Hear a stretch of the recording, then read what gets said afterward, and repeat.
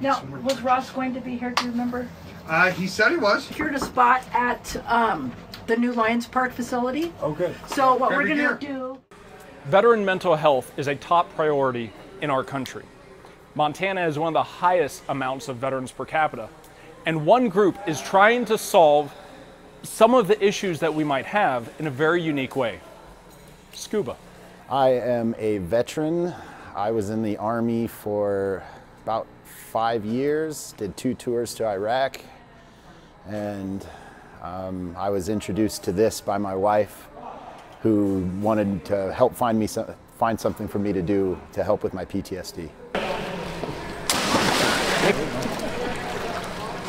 While the organization started in Kalispell, a new chapter of the Underwater Soldiers nonprofit has recently begun operations in Great Falls and aims to curb veteran mental health issues.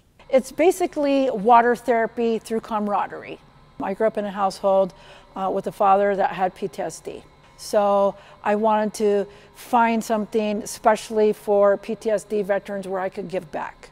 While traditional therapy methods can certainly be effective, alternative resources such as therapy diving have shown to be a viable option. It's peaceful, and that's just something not a lot of veterans get. If it's not like the outside world messing with us, it's our heads. So down there, the only thing you think about is the water and breathing. That's about it. According to the Department of Veteran Affairs, the Montana veteran suicide rate of 37.4 per 100,000 deaths is more than double the national average of just 18. For emergency concerns over suicide, you should dial 988. But if you feel that water therapy may be a good option for you, then veterans can search for Underwater Soldiers on Facebook. We have a lot of programs in place to take care of us, but we don't take advantage of a lot of those programs. So, and I think for the most part because they're government run. Something like this where you just get like another veteran coming in and doing this strictly to help us out. He doesn't get paid for this.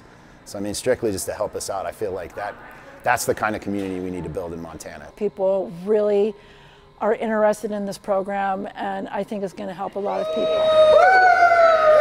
Great Falls, I'm James Rowan, MTN News.